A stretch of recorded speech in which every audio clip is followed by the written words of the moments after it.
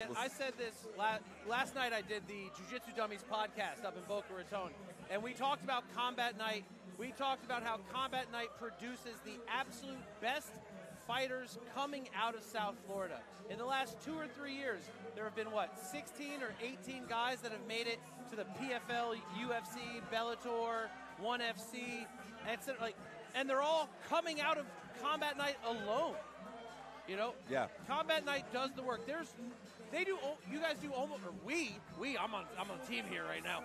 We do almost as many shows as the UFC. You're right. Right? At the end of last year, you guys had a 7 or an 8 week run where you did a show every single week as a touring company.